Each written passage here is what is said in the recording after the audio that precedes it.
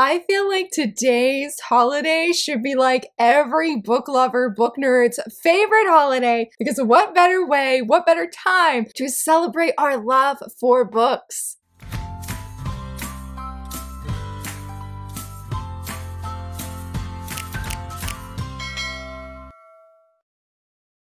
Hello friends, happy Wednesday and happy National Book Lovers Day! Yay! I am so excited for this holiday, and I'm so very excited that Wednesday fell on this holiday so that I could just chat about books. I mean, obviously we do this every Wednesday, but I don't know, it just feels a little bit more special than usual knowing today is National Book Lovers Day. Just, it makes me so very excited. But in case if you're not familiar with Top 5 Wednesday, in a nutshell, basically each week I answer a prompt using 5 books, but in this case I do manga to reflect the said prompt. And today's prompt is manga I wish was more popular. I mean, with all the books we readily have at our fingertips that we can pick up, there's just thousands and thousands and thousands. But what are some of those gems that we just wish more people were picking up, more people were talking about, and more people were reading? Today's prompt centers all around that. And I'm really, really excited because I was like, there are some underrated gems that I really feel like deserve just more attention and would love to see people pick up and hopefully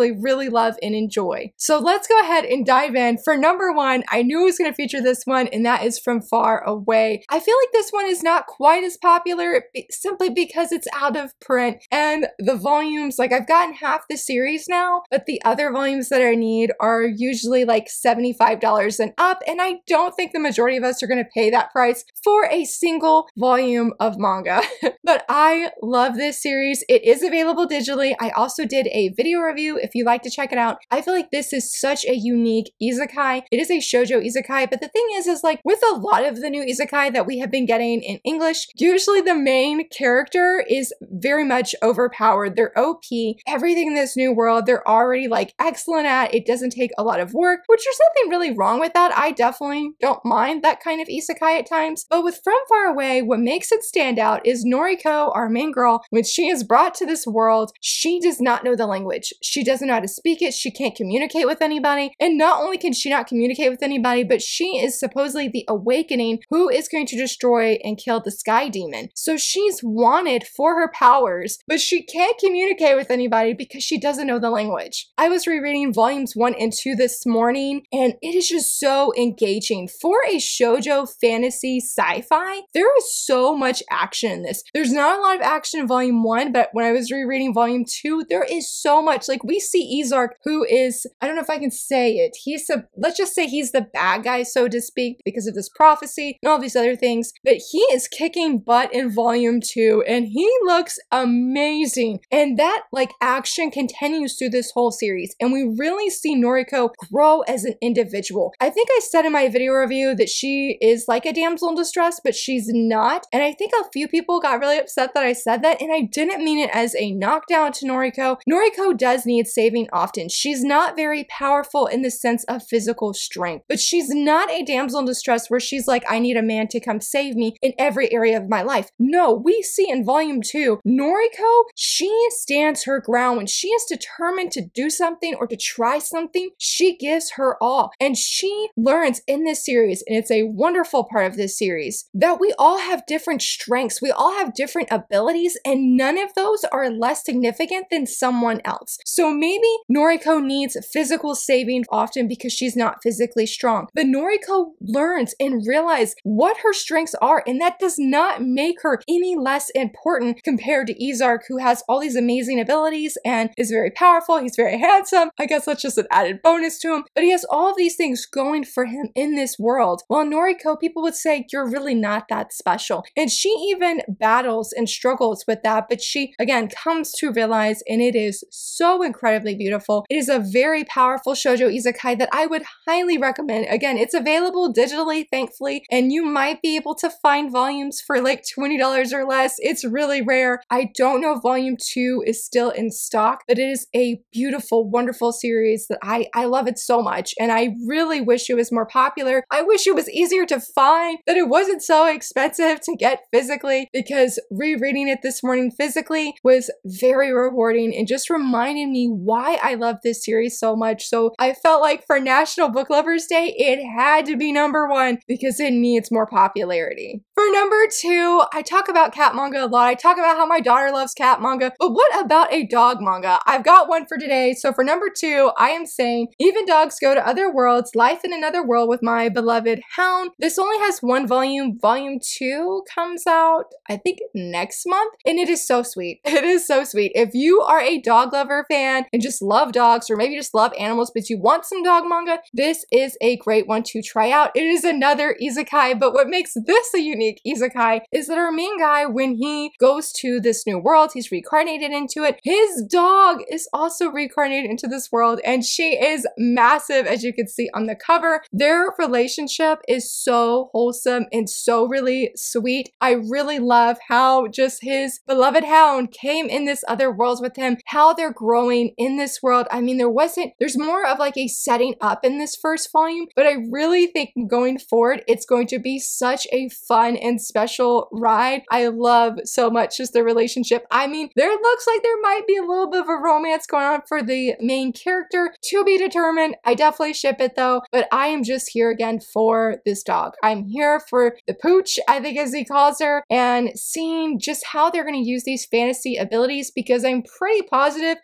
the main guy, is very overpowered, but he doesn't yet realize it, but the people around him are like, nobody can do that in our world. And then having this giant dog on top of that who's really sweet, I mean, that's like another OP ability that's in his pocket. So I highly recommend this one. The art is very cute, and I love the expressions, and I loved everything that just took place. It's a very sweet, casual, slice of life volume that it was very enjoyable. And if any of that sounds interesting to you, please go check this one out, because I feel like dog manga is always like on the low-key end of things, because the cat manga just overpowers it. And I feel a little bad because for number 3, I'm actually saying a cat manga, My Sister the Cat. I know I have talked about a lot of different cat manga. There's actually one in my Right Stuff cart that me and my daughter want to get because it looks super cute. I think it's called like The Cat on the Hero's Lap, and the hero can't go and fight bad guys because he's like, there's a cat on my lap and I can't move. It sounds so cute, and I'm really excited for that. But anyway, My Sister the Cat, this is so precious. I was skimming through this morning and I just forgot how cute and adorable this manga is. Their names sound really similar. So the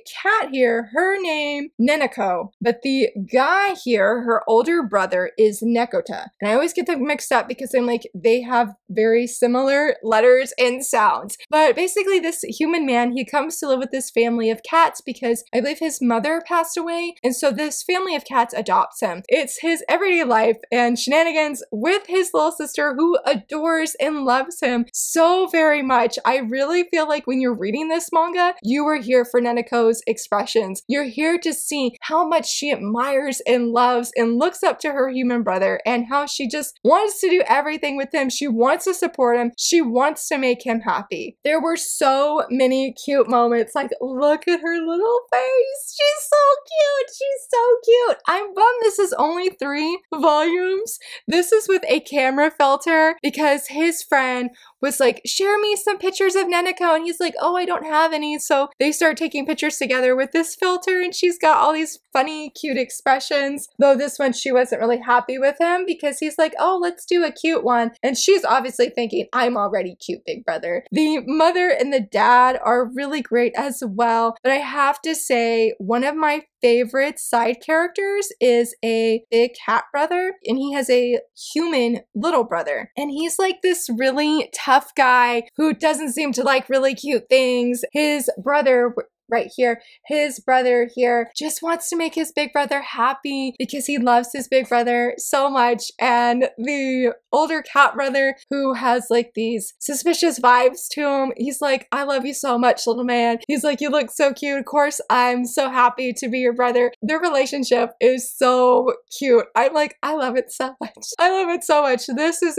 another really happy manga, very slice of life. So don't look for like in this overarching plot because you're not going to find it it, but I feel like it's still really enjoyable because again of those expressions and just seeing how much Neneko loves her brother, how he's going to respond. I feel like volume 2 had a little bit more of an overarching plot where the chapters connected a little bit more. I'm really excited for volume 3, even though I'm sad that it's only 3 volumes, because this is definitely a series that's always a joy to read. I was very much influenced by my daughter, and I just feel like more people need to know about it and pick it up and go experience the cat happiness because it is so very cute. For number 4, so excited to talk about this one as well because I really love this manga. I recently chatted about it at a live stream, I think it was last week I believe, but that is The Fiancé Chosen by The Ring. I was picking this up for some reason, I don't even remember why. I finally started reading, I think I read all 4 volumes, or yeah, I think all 4 volumes, all 3 volumes this past January when I had COVID. It is so fluffy. If you need a very fluffy shoujo fantasy romance, this series is it. I was skimming through volume 1 and I was just like, oh my goodness, they're so adorable. They are so precious. I really love the couple. Title of this says it all because our main girl here, she loves embroidery. She goes to this ball to appreciate the embroidery and the dresses. Suddenly, she's about to take a drink of like champagne. This ring just smacks her in her forehead. And she's like, what in the world? Right here. And like, it wasn't like some kind of like light hit. Like this is a full-fledged hit her really hard in the head. Like here's another good example. Like look how hard that ring hit her.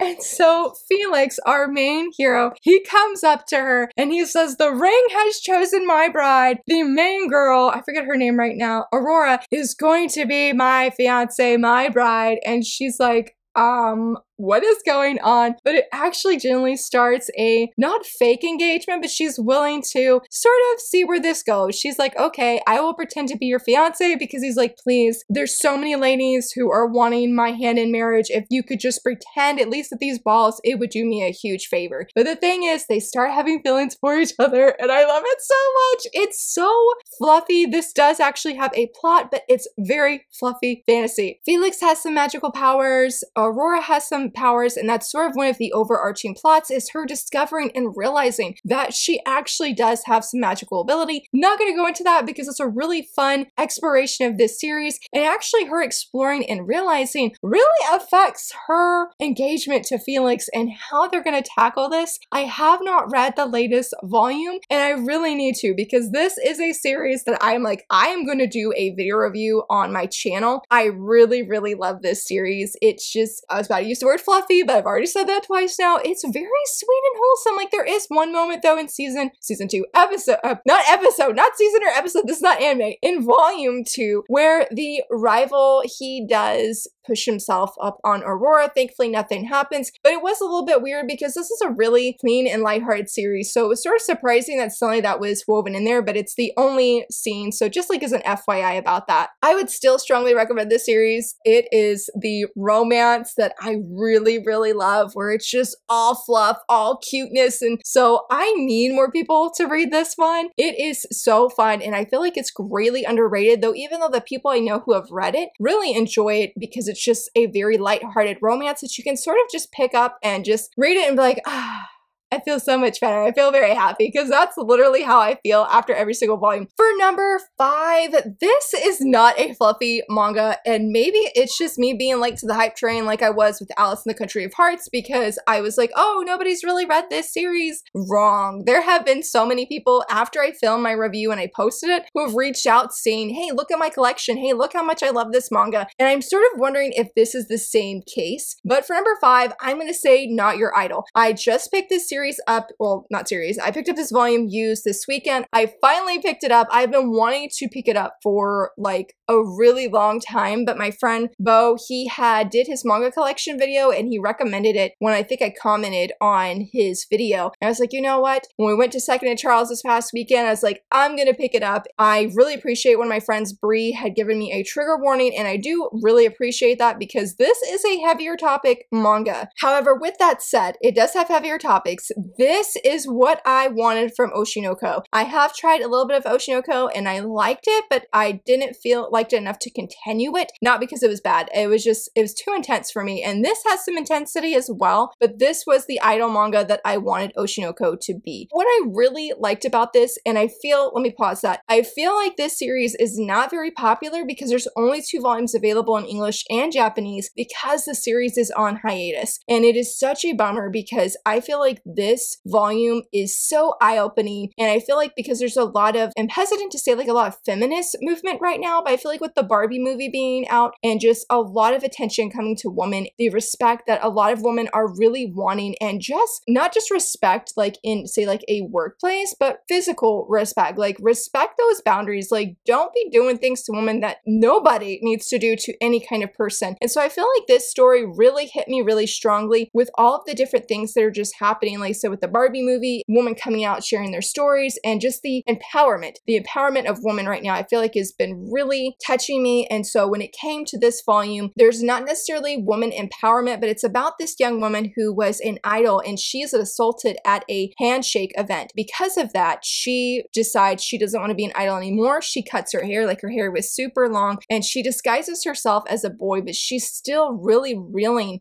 from that assault and what happened to her and how it has changed her life. And we dive into that story and how she's very leery of men, and there's a lot of conversation about, for example, there's a scene where there is a women's only train. Women and men have very much different opinions on it, and they were talking about how this one person got groped like a woman did, and some guys and even some of the ladies like it's not that big of a deal, which I was so triggered. I was so angry at that scene. When I wrote my review, I was like, I have to respectfully move on because I was livid at this one character who treated this circumstance like it's not that big of a deal. Like, I had some words for that character. But I feel like there's just a lot of great conversation that really makes you think. And so I felt like this was a really strong and impactful volume. Definitely was a little bit triggering. I do agree with my friend, and I think you should be like aware of that. All of those things are addressed, and I'm really curious where this series is going to go. I definitely plan to pick up volume 2. I know it's on hiatus. I don't know if we'll ever come off hiatus, but how this volume impacted me, I need to know at least what I can read where this is going, especially with that cliffhanger that it ended on. Maybe I'm just late to the supposed hype train here, and a lot of people have already read this and enjoyed it, but I do wish it was more popular, because even if a lot of people, or even if some people don't necessarily love this manga, I think it creates excellent conversation. It reminds me of My Girlfriend's Child, where, I mean, I know a lot of people really love this, including myself. This was my favorite read of last month, or volume 2 was, but it's not like this lighthearted, happy story, but it really approaches a topic that's not talked about much. I feel like this Not Your Idol does something similar, where these aren't lighthearted stories, but it creates conversation, and I appreciate manga that does that. Open conversation between people about topics that maybe are taboo or that we're not going to really talk about publicly. Like, those things need to be addressed, and I hope that our main girl heals from the trauma that she has experienced, because my heart broke for her of everything that she's feeling. Also, the art is very, very beautiful. I'm so looking forward to reading the next volume. I have it in my cart on Right Stuff and will be picking up. Again, sorry if this is popular, but I'm just late in actually reading it. For my honorable mention, I was going to do it sooner, but since it's a digital manga, I decided to do it as an honorable mention. But I love this manga. I knew I was going to feature it this week, and that is My Darling Next Door. I love this manga. It is an age gap manga, but I feel like it is so wonderfully done. It really reminded me of my own love story of marrying my husband, and because we were in an age gap marriage, and how a lot of feelings that Rikari, I think I'm saying her name right, but how she felt, our main girl felt at the beginning, is really similar and reflects my own. And I was really excited because my friend Danielle shared that she recently read it, and when she shared about how much she loved it, I was like, yes, this is definite. We are featuring this manga today because the artwork is absolutely beautiful. I love the covers, but I really, really love the romance. This manga, I feel like if you're hesitant of age gaps in general, but want to see one that's really wonderfully done, and it's a very clean, and the respect of boundaries and how the parents are involved, this series is it. I so wish it was available physically, because I actually read it twice. I read the manga one time, and then literally the next day I went back and reread the whole series. It is very special to me. I love the characters. I love, again, just how the romance unfolds. I gush about that whole series in a video review that I have. I cannot recommend it enough. It is just so wonderfully done, and Ririka is a joy to follow. Like, she is it called a Gairu? I love her. I love her bright personality, her bright clothing, and how peppy and happy she is. She's a very wonderful main character, and I love that manga so much, and I really wish it was more popular. It's probably not, because yes, it does have the age gap tag, but mainly I think because it's digital only. So, but I would deeply recommend it. I love it so very much. And that, my friends, wraps up my picks for manga that I wish was more popular in honor of National Book Lovers Day. But I would love to hear from you, friends. What are some books or manga that you wish were more popular? I would love to hear from you. If you enjoyed this video, please give it a thumbs up and subscribe. And thank you so much for watching. Bye!